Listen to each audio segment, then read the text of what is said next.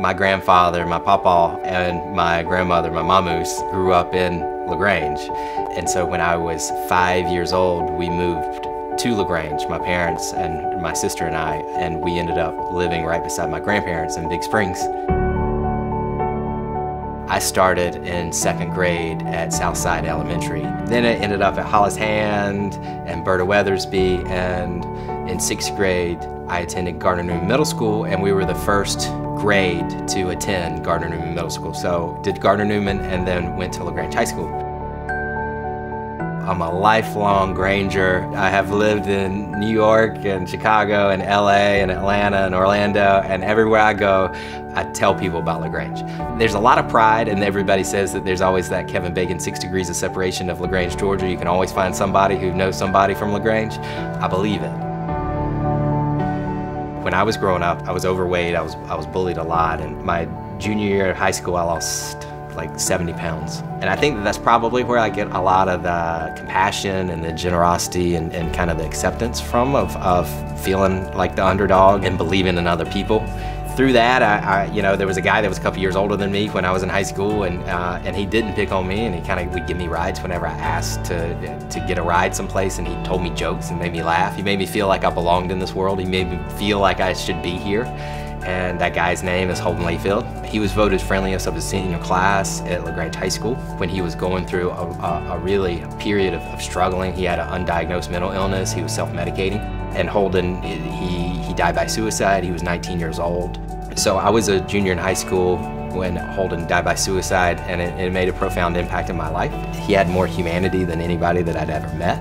And so, lo and behold, after I went to the University of Georgia and graduated with a degree in agricultural economics, I moved down to Orlando, Florida, and I started selling accounting software to the produce industry. And I did that for about 6 months, and I just felt very unsatisfied. And I felt like I got a calling to get into the arts, and I started acting for the first time, and I left my job. I started working at the Hard Rock Cafe in Orlando, Florida. I tell people it's one of those things, leap and the net will appear. That was something that my first acting coach told me. And so when I was in Orlando, I would go for jogs. Jogging is something that just helps me cope with some self-care and just kind of getting away from things. And I felt like Holden was calling me to tell a story. And at the time, I had just started acting. I'd never written before, never directed before, never produced before, never done anything. And so I kept pushing it away because that thing in your head that tells you you're not good enough, like, who are you to do this? Like, people are gonna make fun of you. Like, there's no one gonna watch this. Like, why are you gonna do this? So finally, I had moved out to Los Angeles, and I just made that decision, like, well, his family's either gonna say yes or no.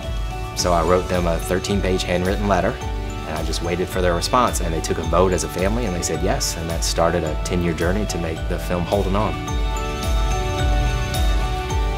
So after Holding On and we released the film, we did really well. We had won awards across the country. We got worldwide distribution. We were honored at the state capitol. I was honored for advocacy in the arts. I got to speak in front of the House of Representatives. I want to give a shout out to Representative Nix from LaGrange, who really was the leader in allowing that to happen and believing in me enough to allow me to speak in front of the Georgia General Assembly and allow me to throw up a peace sign for everybody, and to get well received was incredible. On the House floor, they watched the trailer to Holding On. We had a special screening at the state capitol. That doesn't happen every day.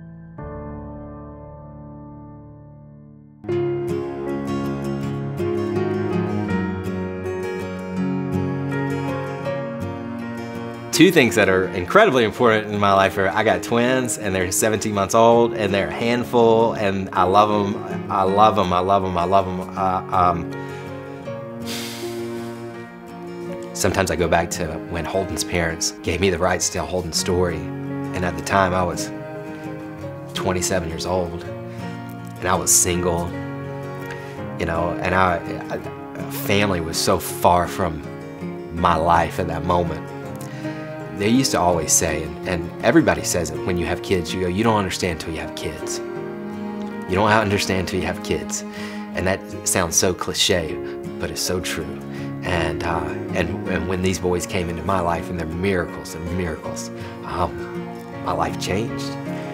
And I go, man, the Layfields, they trusted me so much. Like, that's remarkable that someone was able to do that for me.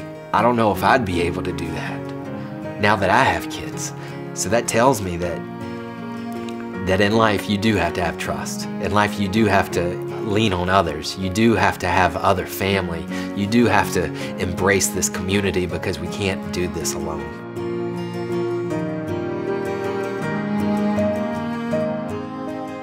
What I love about LaGrange is that it always feels like I'm coming home.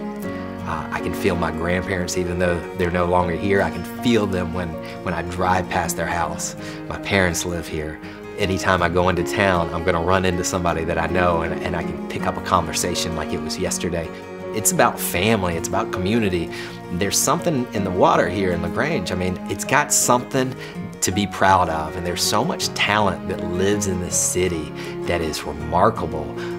You can name the number of athletes that have gone on to be professional athletes, musicians, actors. There's something that's going on here that I'm very proud of, and I always can't wait to come back home. I am Tamlin Hall, and I am the story of LaGrange.